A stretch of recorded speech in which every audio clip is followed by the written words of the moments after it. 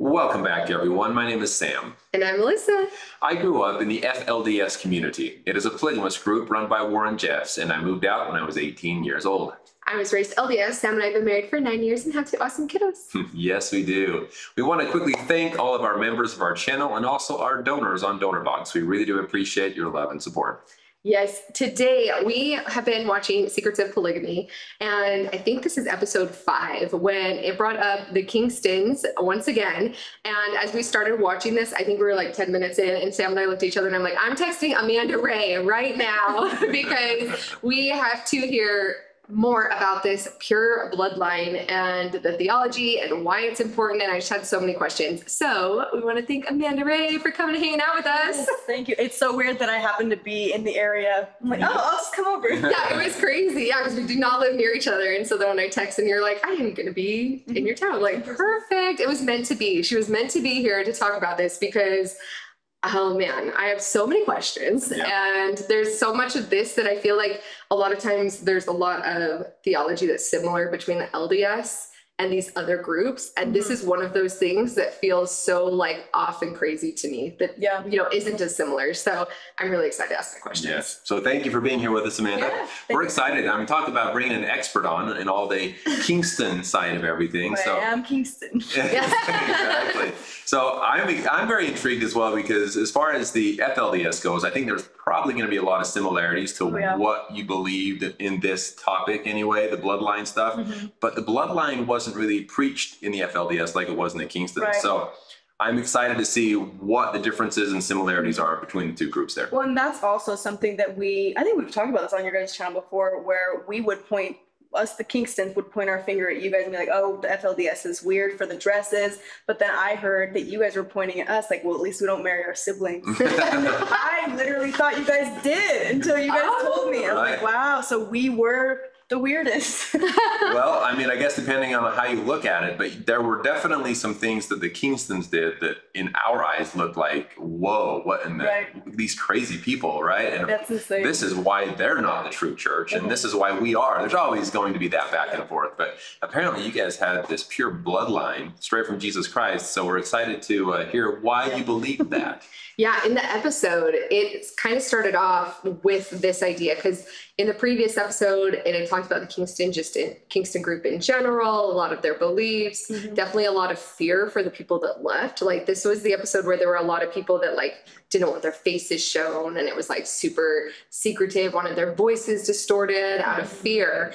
And then this episode, they straight up just started, they said, Ortel in 1940 had a revelation that there was a holy bloodline and Jesus was a polygamist.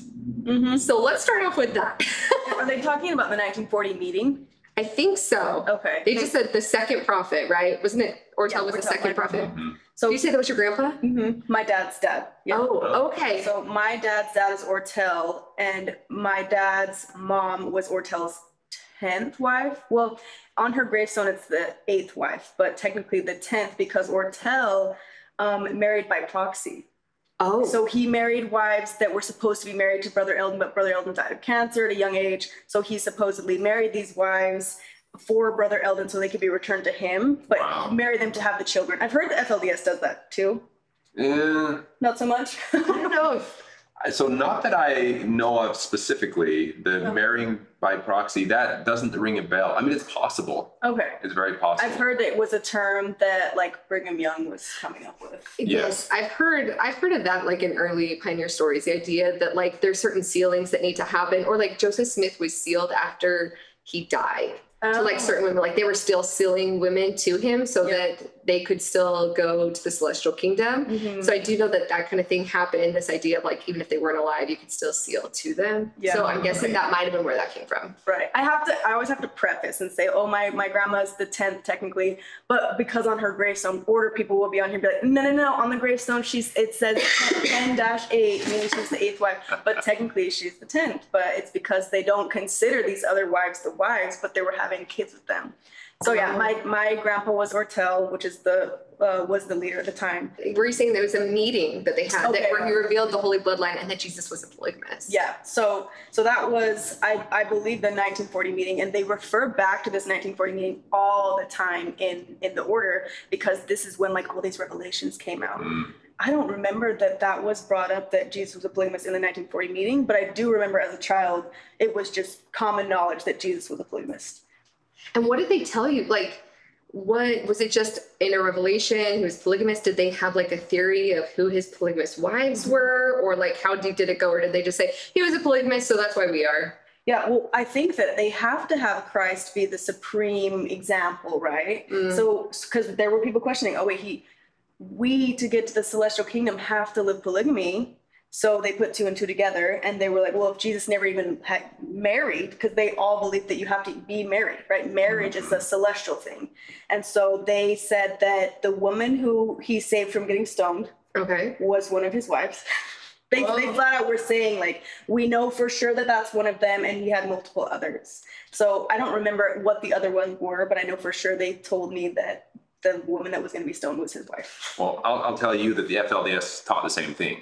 Okay. And I think that it's very convenient when if your practice is polygamy and that's kind of what your church is teaching, it's very convenient that Jesus did it as well, right? Right. I mean, and so just so you know, the FLDS taught the same thing. He had all of these different wives. But this is the alarming thing. Where does it say that? And they would say, and they probably said this to you guys too, they had to protect his family. So he couldn't tell us. But then what they talked about his mom, if nothing happened to his mom.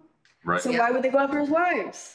I feel like also like it would add a certain amount of validity to the idea of polygamy as well, because we have like a lot of people on our channel that will say, oh, you know, there's nothing in the Bible that says that we should practice polygamy. Yes, God allowed polygamy at certain times for certain reasons, but he never said that you had to. You know, it was never declared. It was never something that had to be done. It just always was, okay, it's okay if you have these concubines or if you have these mistresses and stuff. So I think the idea, like, it's almost smart for the leaders to say, okay, it's not just the Old Testament because Jesus Christ came in and, you know, wiped away a lot of the Old Testament stuff. But if Jesus Christ himself did, then you can get away from that argument of all the biblical polygamy and whether or not those needed to be restored. Right. So we need some biblical scholars here to help us understand, because polygamy was talked about in the Bible, right? I mean, it's not like it's a foreign concept throughout the Bible. And so, but Jesus Christ himself,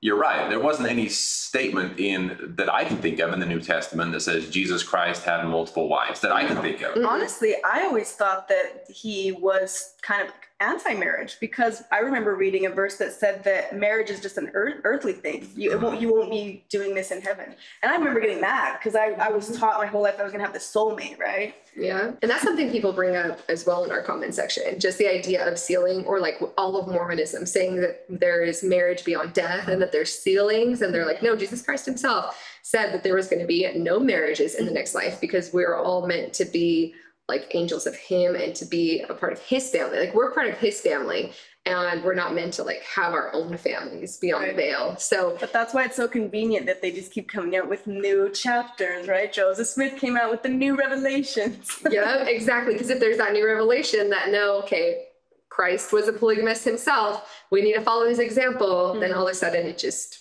becomes easier to go with, right? Yeah. What did they say? Like, so this kind of led into Jesus was a polygamist. So that's another confirmation, because at this point, they're already living polygamy in 1940, right? So it's a confirmation that we're doing what we're supposed to. But then they said, but we are direct descendants of Jesus Christ. How did has anybody done DNA? Have you done your DNA?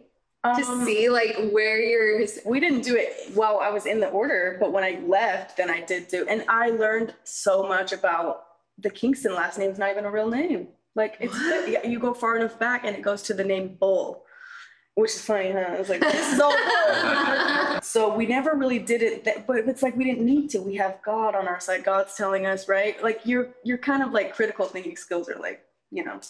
So I just remember being taught that it was taught and I don't know if this is FLDS teaching or Mormon teaching, but Jesus said we need to keep the bloodlines pure, meaning we cannot marry outside of the 12 tribes of Israel. That makes a little bit more sense in my Mormonism brain than what the idea of like having married siblings. The 12 tribes of Israel, for those of you who aren't familiar with Mormon doctrine, when you get your patriarchal blessing, which is typically when you're a teenager, you're told what tribe of Israel you are from. And for a long time, it was believed that like that's your actual lineage, not just like a spiritual lineage, but like an actual physical lineage. And the church has shied away from that, from what I understand, or what they say now is because people of color can't be from the 12 tribes of Israel, right? And so then they are grafted in, or they are adopted by tribes for them to be from one of the 12 tribes of Israel, because everybody is supposed to end up in those tribes. So in that sense, the church got around it by saying, well, we're going to adopt people into it. But if you were to keep that pure, then that would be a whole different thing. However, the idea that Israelites are a bunch of white people is also intriguing to me. Well, and that was something that would cause arguments all the time when I was in the group, and I was like, these pictures of Jesus don't look white. And they would edit the pictures because I think people were asking too many questions. So they would start to make his hair shorter, his skin look lighter, because they really wanted to believe, just pushing this racist, stigma. And then I think that they just kind of, with each leadership, it got worse and worse to where they really did think that their bloodline was truly of God. And they would have talks about how Kingston is the king's stone. And we had revelation that we really are like the true, people were believing it though. I remember women being like just wanting so bad to have their daughters be married to these Kingston men. And I was like. So did they say anything about where Jesus is from and how he could just be some white dude based on where he was born and raised? I argued it, and they were always just like, I would get laughed at. Like, I was the crazy person for asking these questions. Like, how do you not know, Amanda? I'm like, how do you know? It's like they really act like they knew him, like they met him. But I remember bringing up these same questions, like, well, isn't Jerusalem, isn't that like Middle Eastern? I don't know any white Middle Easterns, but then there was also the argument, well, he was half God. And so he could have had blue eyes or whatever. I'm like, okay, whatever. You can't argue with crazy. Right. Well, and when you're raised in a bubble like that, it's hard. I don't remember asking much of any questions when I was in the FLDS. I just believed what I was told. When you're raised in a place like that, you're not encouraged to think outside the box. Oh, no. And so as a young boy or a young girl growing up in it, it's just very, I don't know, I feel like it's pretty common to just say, okay, well, this is what my parents know to be true. There's no question in their mind. And so it must be true. I mean, I can trust my parents, right? Right. They definitely teach that faith can be built upon your parents' faith. Your own standing. Did they teach that? 100%. Oh, yeah. Well, like that it's okay to rely on your parents' faith until you receive your own testimony. Okay. So same type of thing. Like, it's okay if you don't know and to, put your faith in your parents' testimony or the testimony of the people around you. Or there were times that I personally was taught, like, look at the stake president, what a smart man, like, especially I'd say like worldly intelligence. They would tell us to look at those people, like President Nelson right now. He's the prophet currently of the LDS Church, and brain surgeon, like literally like one of the smartest men as far as like earthly standards go. And so there was always that, look at that. Like how would he be deceived by something that wasn't true when he's so smart? And so you could also put, right? Yeah, like he's so much smarter than what I am or what I could be. And so therefore, like, if this all wasn't true, like, don't you think he would have figured it out? So my questions aren't really that valid because there's all these men in high authority positions that know better than me and are smarter than me. Right. So I can just wait until I figure it out. And like, once my heart is changed and I can get my own testimony, I can like stand on that. But until then, does it really matter if I don't? Because all these other people that are smarter than me have it figured out. Right. Was education talked about much in the Kingston, like as far as the necessity or the need to get a good education? I think in the earlier days, it was a bigger deal, but I this is just my opinion.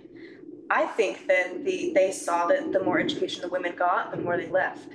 And so when I started to get around the age of wanting to go to college, because I was asking too many questions, it was never an opportunity for me to ever go to college. Like, it was a known thing. And then I got pulled out of public school because I was around outsiders and I was kind of like a sponge, taking all this information in. And I was asking too many questions. And so as a woman, they definitely want to keep you, your purpose is to not do anything other than what's going to support the church. The men are more pushed to go out and, go for positions that will help the church, right? Yeah. It's still very controlled, Right. So I just asked because that's one of the ways people get away with manipulating their followers is not allowing them to get a lot of education. Okay.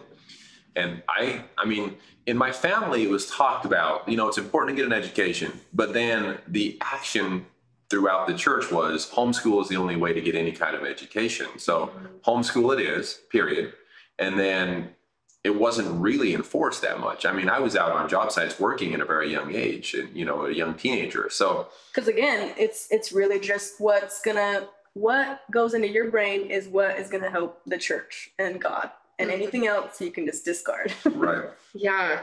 Speaking of just general knowledge out there and people going and getting educations, they were saying in this episode that the Kingstons are actually sending people out to get degrees in genetics and become geneticists. Oh, yeah. So that they can come back and help the fact that there's so many birth defects. So I guess first, let's ask a little bit about when you are in if you're all marrying each other and keeping this bloodline pure, Right. because you're all descendants of Jesus Christ, so you can only marry each other, right? Then what kind of birth defects were happening? And did you see birth defects happen? It's so crazy to think about, because I think that it was a scary thing once the leadership started to see these birth defects, because they relied so much on God is directing these marriages. So then why would there be birth defects in the leaders' children or these chosen kids? It also, because it's a double whammy, they taught that if bad things are happening,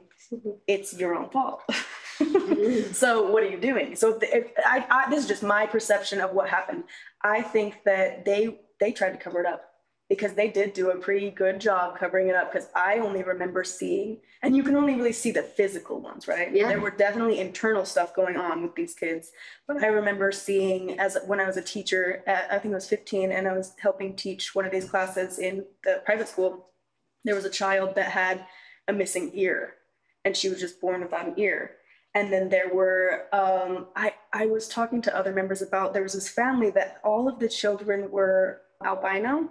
Oh. And I was like, I don't know if that's a birth defect or what, but because also I wasn't educated on it in the group, but I was hearing that obviously if you have more of these recessive genes and then you're marrying together and together and together, you're going to have the negative things coming out.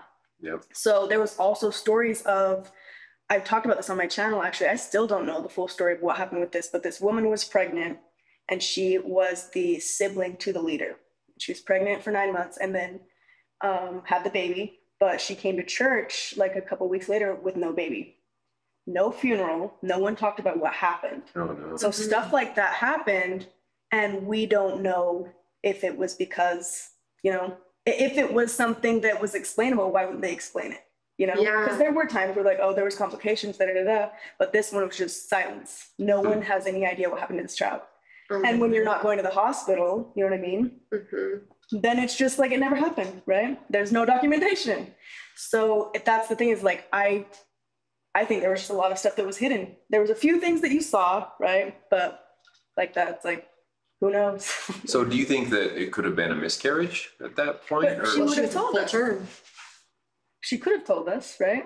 Okay. I think that it could have been birth defects or something was wrong. And then this is just my opinion, they just discarded it because they didn't want to have the issue. Well, and that is some rumors we've heard, and that this show, Secrets of Polygamy, talks about, is that they fear that there is actually murder basically happening. Yep. Because they're trying to hide these I guess, birth defects from the rest of their followers. And it sounds like, to your point, they did a pretty good job at keeping it from you because you didn't really see much of that. Right. Yeah, I think one of the women, I think it was Luann maybe, one of the women on the show, she had mentioned that the leaders had said, it doesn't matter how many children we lose in the process of trying to find the perfect human, right? That it didn't matter if they were discarded because they were trying to create this perfect perfect child, perfect race, I guess. And they were kind of saying that Ortel worked on a farm and was trying to like breed the perfect cow, right? Yeah. And we have family friends that are breeders for cows as well. And like, it's very particular, right? Like trying to get this perfect cow that is perfect for this or a perfect cow for milk and that. But did they tell you like, what kind of perfection are they striving for? That's what I always wondered, because I remember in Sunday school, they brought up this story of the cow breeding and how if you breed the right bull with the right cow, you get the perfect calf. And they were trying to integrate that in why we need to be very selective with who we are marrying. And we have a supreme, you know, the bull and the cow, the whatever is going to create the right kids.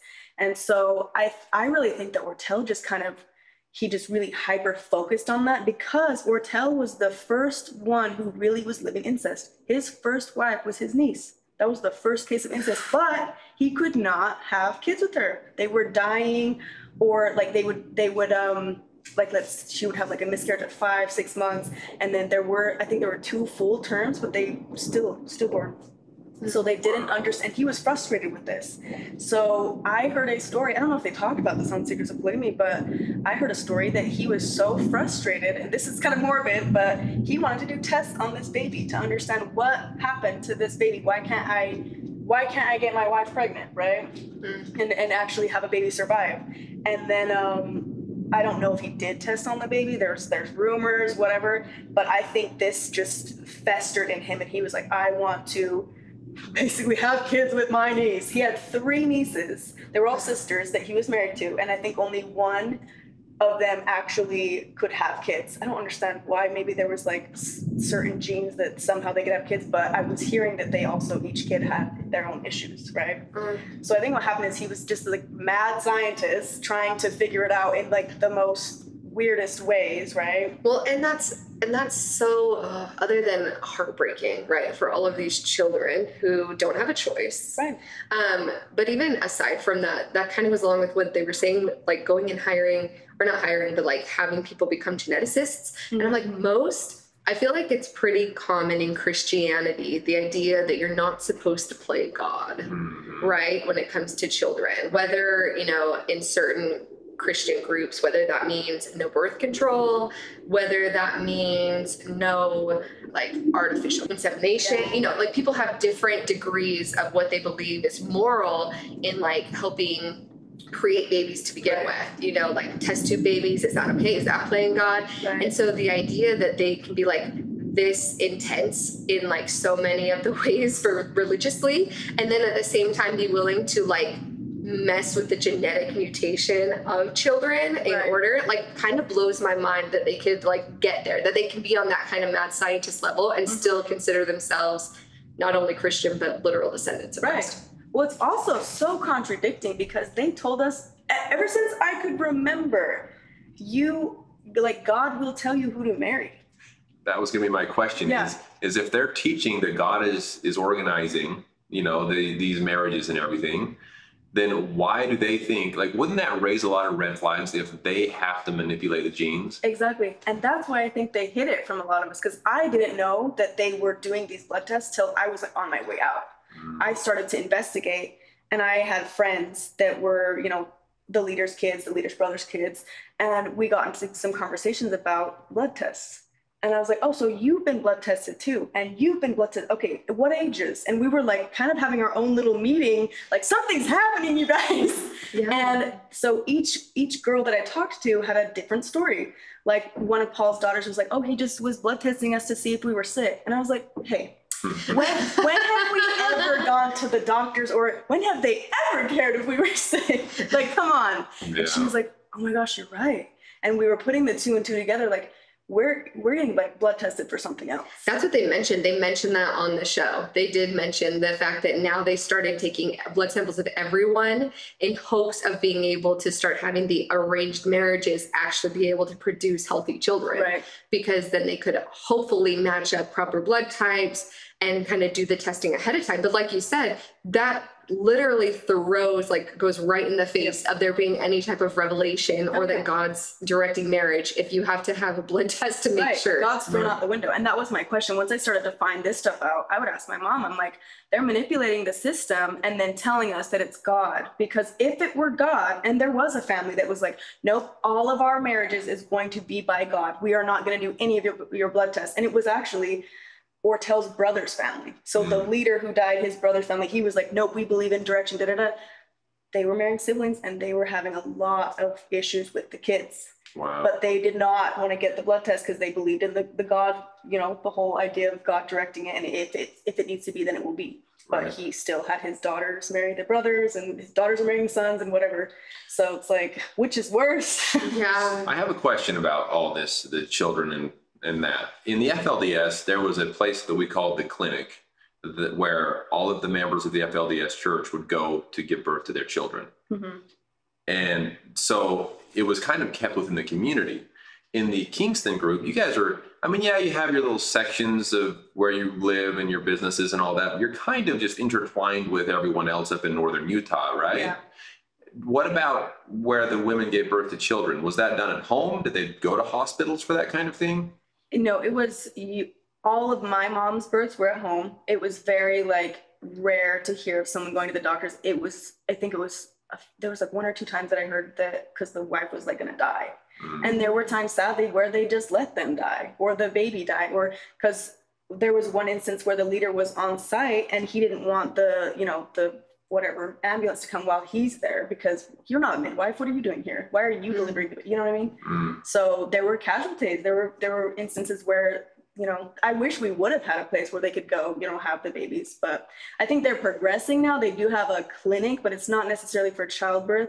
I honestly think that the clinic was another reason to be able to study, because there was a lot of men that are now sterile. They cannot get their wives pregnant now. And so there's this huge issue with it. And you look at the families, it's because, okay, his parents are half siblings and their parents are related.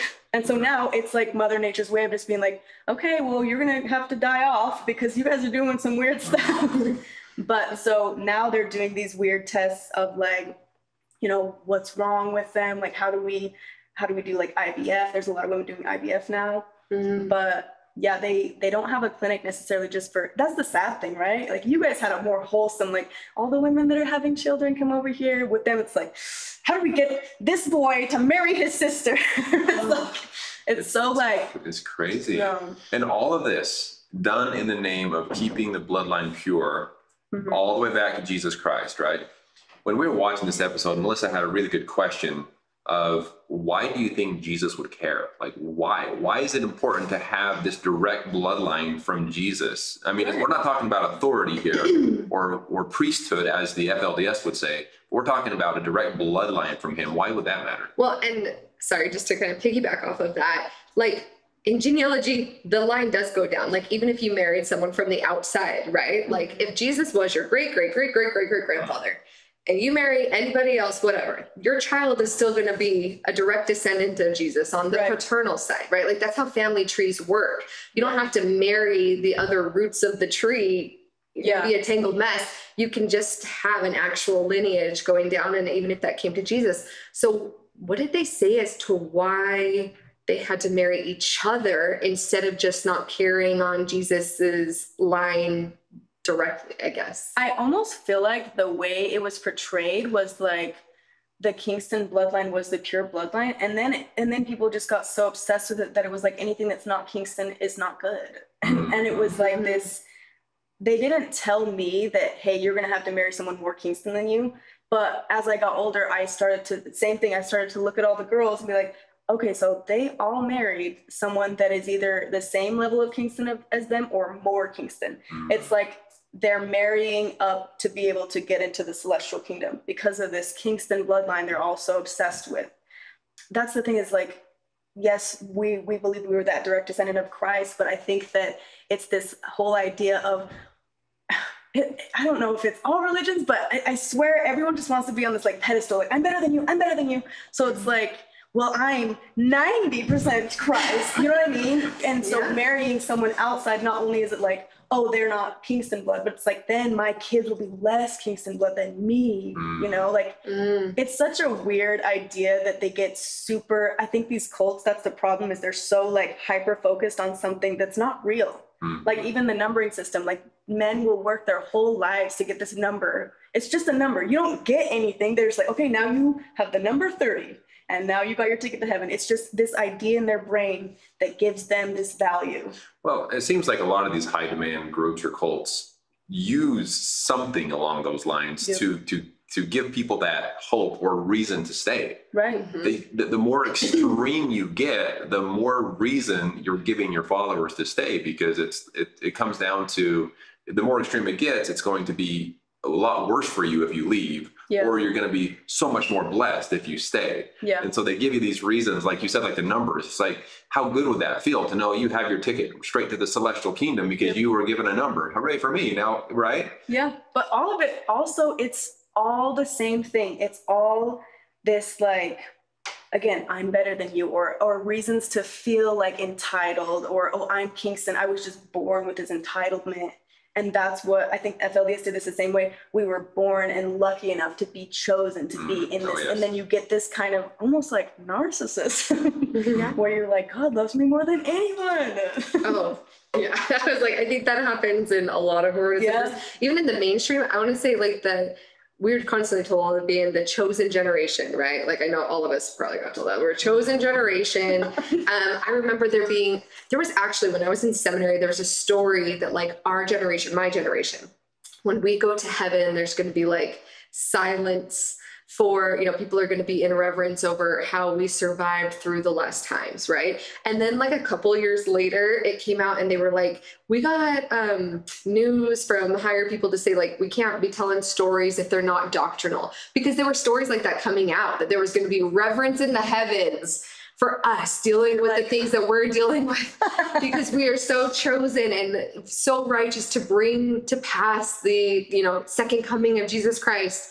And thank goodness, I feel like a lot of that is stopping, and I could kind of see the shift even when I was like in seminary. But when you feel like you're the chosen generation and that like the coming of Christ is all on your shoulders and you have to be righteous enough to be able to like withstand all the temptations because the world is the worst it's ever been. It's a lot of motivation to stay pure, to stay clean, to do all the things. Yeah. But how good that must make you feel, though, to know that you were this chosen person. Right. I felt great. Yeah, I felt so good. That's the weird thing. It's like they feed a little bit of this like narcissism, but then they're also like, to be able to keep that though, doesn't that feel good to feel like the chosen one, to be able to keep that? And then they base a lot of fear. So fear drives irrational. Because when I look back on all the things I even did in the cult, I'm like, why was I doing all that? But it's because fear is so ingrained in you that you really are just doing all this stuff that doesn't make sense. It doesn't even matter. Like to get the number, right? It's like, if you were to have that number and come out here, it's like, that means nothing out here. So just to be clear, only the man get the numbers, right? Yes, and this was also something I asked so many questions when I was there, because I was like, the math ain't mathing, you guys. But I asked this, I'm like, so I'm a woman, why don't I get a number? And then they have this whole thing of like, well, when you are married to a man who is a number, which is also more motivation to be with a number man, right? A holy man. Then, so like my mom, she's the second of 3 wives. My dad's number is 36. So she would get 36.2, 362. That's her number. Oh. And I was like, okay. And this is also why like everyone's like saying my grandma she was the 8th wife, because on her gravestone, she got 8.10 or 8. Yeah. So they have this cemented on the gravestone, his number and then her number as the wife. That sounds so clerical. Like, I know. But like, I was like, so it just doesn't make any sense to me, because also, like, what if they get divorced? What about the kids? What if you marry the wrong one? Are the kids just the wrong kids? And they're just like garbage kids. They just go straight to hell because you made the wrong choice in marrying someone. I had all these questions that they seem to have answers for, but then there would sometimes be times where they would say, are you questioning God? And I'd be like, no, never. I just want to know how he got this answer. Wow. But so did you ever receive any kind of number? No, because I didn't get married. Okay. And so the one I was supposed to marry, his parents were half siblings, and he did not have a number yet, but I left, and then my friend ended up marrying him, and then she left later. She told me that he could not get anyone pregnant. So he was one of those people that if I would have married, I always tell the story, like if I would have got married, I would have married my first cousin. We would have had kids with 12 toes, but we probably wouldn't have had kids because he could not even get anyone pregnant because he was so like inbred that it ruined his like fertility, sterile. Yeah. Is it true they were saying in the show that like the goal of a Kingston woman is to have a baby every year? Oh yeah. Yep. My mom, I remember her getting shamed because she took a break. There's two of my brothers that are like 3 or 4 years apart. And someone was like, wait, what? Was there a miscarriage? Was there like, there has to be an explanation, right? Mm-hmm. And even if there is miscarriages, I almost feel like people were, you know, like as a woman, that's your job. How are you having miscarriages? It was like frowned upon to be a woman in the order. That's your only, you know, value. And how dare you not even be able to know how to do that? Yeah, I remember that kind of mentality in the FLDS as well. Just that women didn't seem happy or fulfilled if they weren't having children. Yep. Frequently, because it seemed like that was or they felt that it was their only purpose, right? Or their main purpose anyway, is to bring children into the world and raise them. And that was, so it was very frequent that these women were having children. That's the sad thing though, is like, so obviously they're motivating them to have all these kids because that's how you build the kingdom. But the women were so put down. And if the women only knew that they were the reason why the church even exists, if they didn't have these women, like these men are on these pedestals and like great men, blah, blah, blah, blah. The women are the ones bringing the life to the church. But it's almost like they try to make sure that the women's values down here and they don't realize how valuable they are because then they can manipulate them more and get more out of them. Mm. It's a really twisted thing because as a woman in the cult, my value was like, garbage because to me it was like, yeah, I better be able to have as many kids as possible. I better be able to live up to all of these standards that are so like unrealistic. And then if you can't, like, and something as simple as, oh, I can't get pregnant, you know? Well, I saw men who had like 10, 15 wives. They just would forget about the wife that couldn't have kids. Like she was just not a part of the family anymore. And it's like, what's your purpose? You're just like a broken tool. That's so sad. I will say that's one plug for the LDS church. We're taught that guys can't get to heaven without us either. So there you go. One point for the LDS. I did have an order man say that after I left, and I was like, that's interesting. You guys are teaching it now. I've never heard you guys say that. But technically, the men would have to be living polygamy to get to heaven. But they really centered it around women need to find the righteous man. Yeah. Oh man. Yeah, the women finding a righteous man is also the mainstream. Oh yeah. LDS church. Again, there's still very much this precedent that you need to marry a worthy priesthood holder, preferably a returned missionary. Right. Oh, I remember. Yeah, I remember hearing people. Is In-N-Out Burger owned by LDS people? They are not. They're just a very Christian company. You knew that I worked for In-N-Out, right? For 9 years. No, I went to an In-N-Out and they were Mormons, and they were talking about like, and I really like him, but you know, he's not a returned mish. Yeah. I was like, wow, that's really like up there on the list. Oh yeah. Yeah. And I think it comes from like two different things. Well, first of all, I love that you went to In-N-Out because In-N-Out has my heart. Worked for them for 9 years till I had Lila, our oldest. And so they're just a super Christian company, but not Mormon. But part of the reason why you're looking for a returned missionary is so that you can find a man of the caliber, like, that was also worthy in his teenage years, that was wanting to do everything the prophet said, right? Okay. So when the prophet says every worthy young man should serve a mission, and it's saying that that's like an absolute requirement if you're worthy. Well, now automatically returned missionaries, their worthiness is here. If you didn't go on a mission, it was almost assumed that you weren't worthy. So then you're less than for not having served a mission. Wow, sadly. That's a lot of pressure. So much pressure. And then, you know, it's changed a lot, I would say, in the last like 5 to 10 years. But when I was dating, it was very much too, like if a guy came home early from a mission, that was like tainted. That you came home for whatever the reason was, right? You must have been like disqualified. You must have sinned and you didn't clear it up before you left. That was always like a big assumption, but there were all sorts of reasons. So it was this huge thing because then you had someone who is worthy in their teenage years, went and served a full-time mission, serving God, doing what the prophet said, and then that's kind of your gauge of he's honoring his priesthood, and I want to marry someone who honors his priesthood so that we can be sealed in the temple and have our eternal family. Yeah. And the men were taught, or the men are taught something similar too in the mainstream LDS church, which I joined and served a mission as well. Yeah. Later That's why on. we're married, because he served the mission. He ranked up there.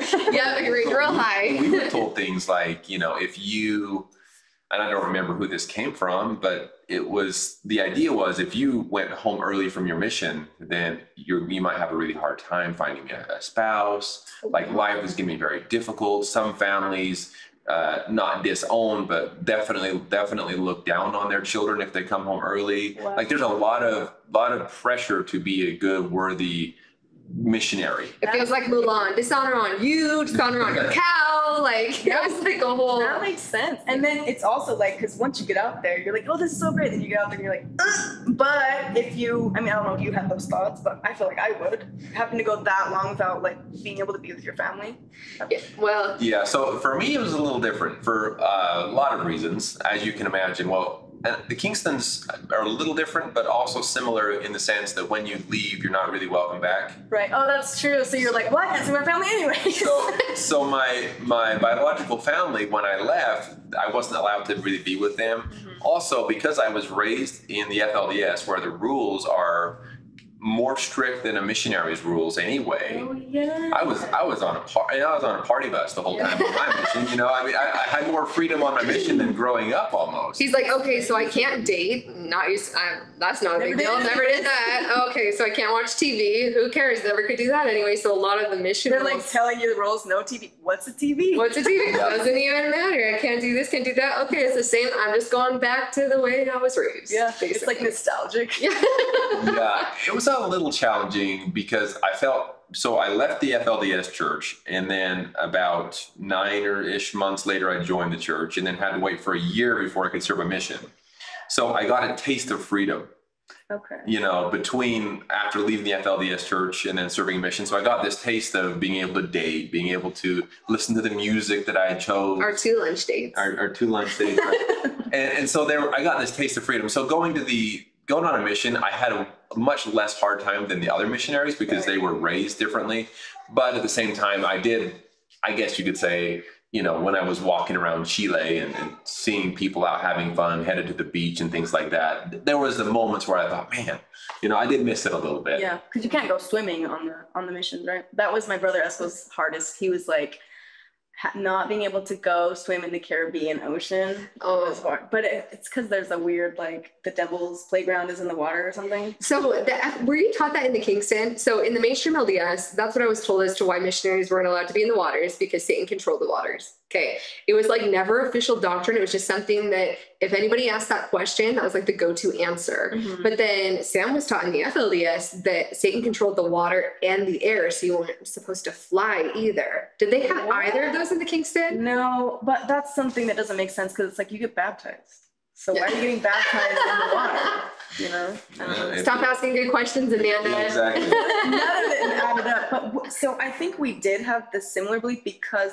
there was a huge rule: no swimming on Sundays. Mm-hmm. That was a big thing. So I don't know if it stemmed from that. I remember. So that was like with the LDS too, like a lot of people that would swim during the rest of the time because we were allowed to swim. Like we could be in the water, but somehow like Satan was gonna only drown the missionaries because they were more important than the rest of us, right? But then I'm a sinner. Yeah, I'm on his side. Exactly.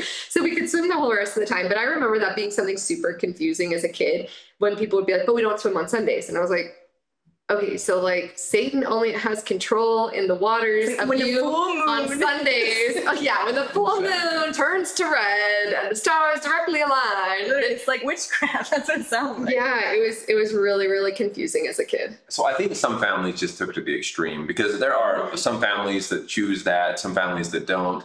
But we were told, and I think this actually comes from early leaders of the mainstream LDS church before all the split-offs even happened, where it was taught that big bodies of water were controlled by Satan.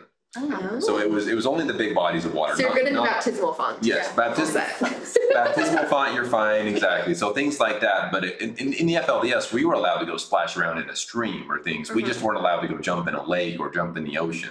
Oh, interesting. Yeah, I don't think that we had any of that differentiation, I guess. Yeah. It was just like the Sundays, like the holy day is a Sunday or whatever. But yeah, the more I like look back on all of these beliefs, I'm like, I don't know how anyone believes this stuff. But it's that blind faith, right? It's like what you're raised in, you don't know what you don't know. Yeah, piggybacking off of your parents' faith, and then also the fear of questioning. For me, it was like questioning God was the biggest sin. Did they ever tell you that? Yes, basically, if you're questioning the leader, which is talking for God, and that is you're questioning God Himself. So in a way, you're denying His truth, and so that's a big sin. Yeah, they told us that. So there's the 10 Commandments, whatever, but then there's the unforgivable sin, and one of those is questioning God. So when I would get, my dad would say, well, are you questioning? We're taught not to question. Then there's like all this fear, like, no, I'm not questioning. But it's like, then what can you ask? What is the right amount of, peeking over, Yeah. Well, it's like, and how are we supposed to gain the knowledge that we're supposed to be on this earth? Like we were always taught, like you're on this earth to gain the knowledge, right? And knowledge is the only thing we can take with us to the next life. And that's why this life's so important. And so it's like, why, when you try to gain more knowledge, but if you're not asking the questions that they have the answers to, or not asking the questions that they want to answer, that knowledge equals bad. Right. But if you're asking the right questions with the specific answers that they already have waiting for you on a silver platter, then those questions are good because you need that knowledge to go into the next life. Right. So it's so like curated, but then it's like a design where everyone's just copy paste. No one's original. Don't worry, sisters. All your answers will be answered on the other side. That's what they say? Things like that were very common, yes. Wow. They have to say sisters because the girls are like, we are getting the wrong, like you guys are winning as the men and we're losing. Yeah, just where I came from, it was just keep sweet. Yep. Keep your questions to yourself. God has all the answers. You don't need to be questioning. You don't need to be asking. Just keep sweet and obey. Yeah. Yep. Wow. So. Well, thank you so much for coming, hanging out with us, answering all these questions about the bloodline. Like, oh my word. Like I said, as soon as this one started, I was like, no, I need more than what this episode. I need Amanda. Yeah, this is fun. I'm going to ask you guys this on my channel as well, but I have a question that I want to dive deeper on our interview. Yeah. Do you feel like because of the whole no questioning thing, it made it harder for you to, as an adult, even have a personality or even know who you are? It's hard to know what things are coming from my own brain and what I've been taught my whole life. I think separating out how do I truly feel and what do I believe on every topic. Like you almost don't realize how much it goes into what I believe politically, what I believe socially, what I believe for myself just as a person. All of those type of things, I feel like when you decide that you're not going to care what the organization says and you have to try to decide, but like where can you separate like all of your core beliefs come from the way you were raised, right? And so to separate who you are as a person and that organization or that belief system is really tough. And so for me, that's where I feel like the hardest when I ask questions and I'll be like, wait a minute, is this answer coming from me in my core, or is this an answer from the way I was raised? Yep. And trying to separate those is so hard. Oh, I know. You feel the same way? We've talked about this a lot. I often wonder who I would have been, what I would have done if I wasn't raised in the way that I was raised. Yep. I mean, because I was a very active, athletic person. At least I thought I was. It probably was awful at everything, but I thought I was really good at things. And I really think that I would have loved getting into sports. I would have loved getting some type of education early on and try to do a little bit more with my life. But, I always say I had a good childhood. Yeah. And I don't disagree with that. I do feel like I had a good childhood in the sense that I had parents that were trying the very best to raise good children based on the religion they belong to. Right. But I feel like if me and my family, well, if me and my family lived on the outside, I would have had a lot less brothers and sisters. So that's another thing too, is you can't really go back and change. Like, I love my half siblings, right? Like, I wouldn't not want them. So it's very tough to say I wish things were different, because that would have also taken a lot away from me. Exactly. I've had this same thought process of like, what, because I got adopted into an outside family. I got to see how they got to have all these skills at a young age, and like they got to explore them, you know? For me, I was like, same thing. I was like, I showed interest in these things, but my parents, those were not of value to the church. So those were brushed under the rug. And so I had those thoughts of like, who would I be if I had parents that actually cared about all of those things, right? Those things would have been important to them, or they would be excited about them. Where would I be? But then it's the same thing. Like, I feel like there's so much about my personality that comes out because I had 30 siblings. I grew up with so social. So I feel like that, in a sense, helped me on the outside to be more social. Whereas I've met people who have been only child, and I'm like, sometimes I envy that, but then I'm also like, I don't think I could not be the person I am now if I didn't have my 30 bajillion siblings. Yeah.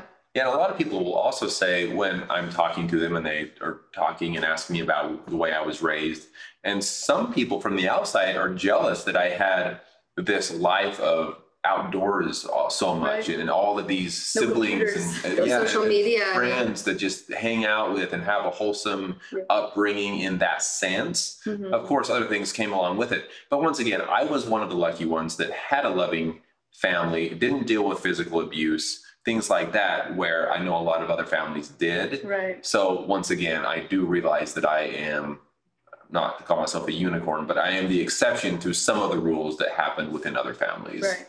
Wow. That's good. That's so interesting then. So the thoughts of personalities is a big thing then. Yeah, and for it's sure. Still, yeah.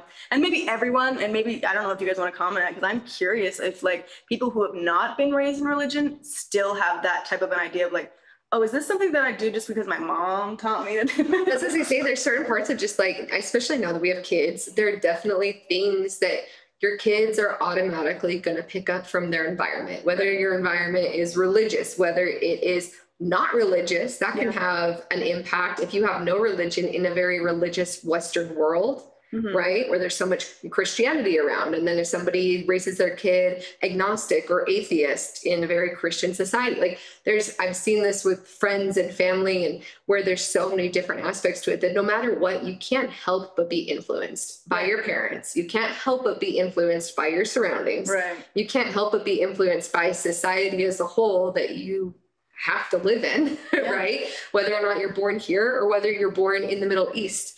Those are going to have different societal norms, there's so many things like that it's almost impossible to get rid of the nurture aspect of like being raised, the nature, people are predisposed to things, but then that nurture aspect is so strong, whether you try to let it be or not, like if you try too hard, either way, you're still going to influence. So that's so true. That's my, like, in psychology, that was the most mind-boggling. It's like nature versus nurture. How much of us is genetics? How much of it is our environment? How much is actually our choice? And how much is our personality just our trauma just coming out? Yeah.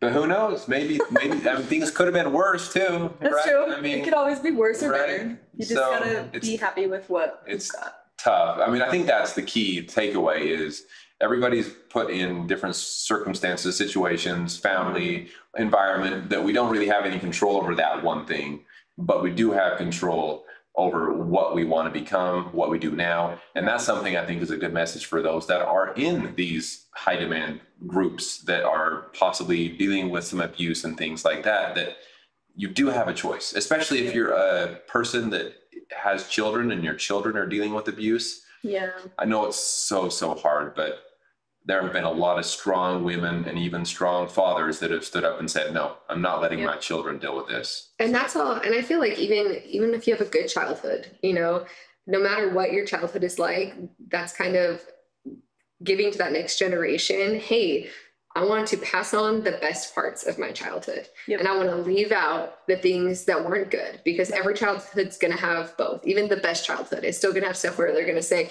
I want to leave that part out in passing that on to my kid and do the best that I can. And if you can continue to have every generation be a little bit better. That's ultimately like the goal, right? Yeah. I like that. Yeah, well, I guess we'll wrap it up. We are going to do an interview on Amanda Rae's channel as well. So if you have not checked out her channel before, go see Amanda Rae's channel on YouTube. Thank you so much for being here. And we'll continue to react to more of the secrets of polygamy. I don't know if they're going to continue Kingston, if they're going to go back to FLDS. Now I'm just curious where they're going to go next. So it's all a mystery. Yeah. Secrets of polygamy. It's a big secret. So many secrets. But stay tuned. We look forward to see what's coming next, and we will talk to y'all soon. Thank you, Amanda, for being here with us. Yes, thanks. Bye. See you later.